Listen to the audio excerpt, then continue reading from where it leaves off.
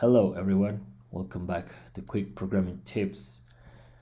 Today I'm going to show you how to Google Spreadsheet using Google Apps Script code. This is a question I got in the channel. They're asking how can the ID of a file can be dynamic. This is be written in a Google Spreadsheet, get it from there so we can work it in the code instead of having the file ID hard-coded as my latest video. So I'm going to show you how to do this. We are going to query a Google Spreadsheet and get the file name using an ID that is written in Google Spreadsheets. For that, I have prepared this Google Spreadsheet. I had to write down a list of IDs. I have two files in Google Drive. These are the IDs that they have. I need to give the tab a name, so I name this tab 1. I'm going to show you how to get the IDs of the files in Google Drive. So this is the first file. We are going to have the code to get the file name based on the file ID. I double click on this, open a new window. As you can see, this ID starting in 1 and the last character is S, uppercase. I have written that here, and the other file that I'm going to get its name is starts with 1 and finishes with Z, which is right here. So these are dynamic, so the user can change this value anytime. I'm going to close this and this is the project that I've set up for this. I have created this let me change the name. Well, actually it's there. I have this HTML. I have a button to start the process, so on the click event I'm going to call this Google call to GS query data. I'm going to show you the code in a moment. When it returns, it will give me this value, and I'm going to attach the result to a table called table results, which I have here. And I'm going to set the inner HTML with whatever I have here. This is it for HTML side. For the code, I have hard-coded here the ID of the Google Spreadsheet. You can have this ID from the URL as well, 1 through 1, 3, key, etc. till QO.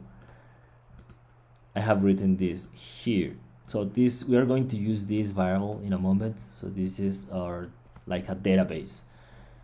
So this GS query data is the process that we are calling from the HTML, well actually from JavaScript. I need a variable to get the full text. This is what I'm going to return at the end, and I need a temporal variable to get the file name.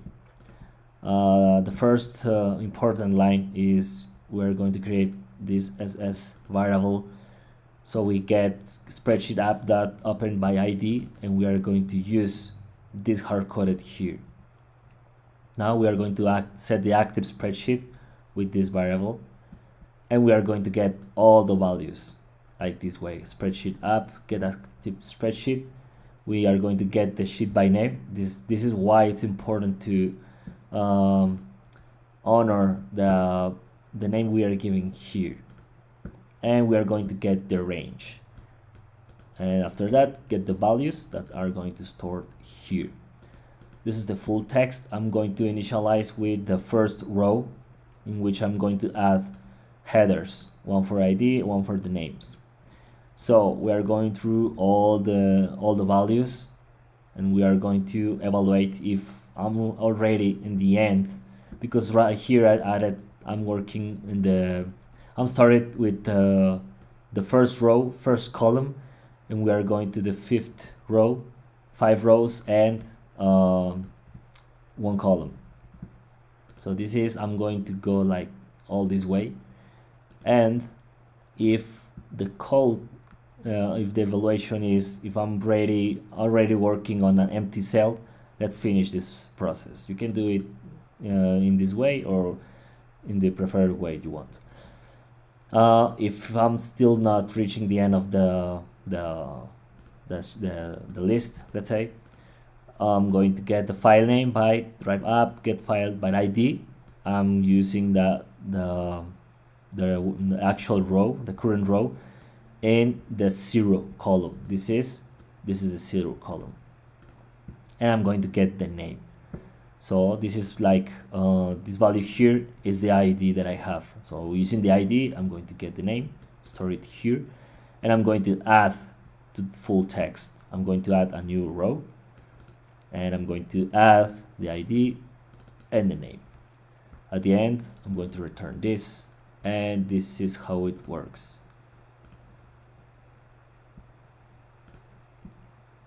I'm going to click start. Here it is. I have ID and names. This is the ID that it comes from here, and this is the name that the get file name is getting.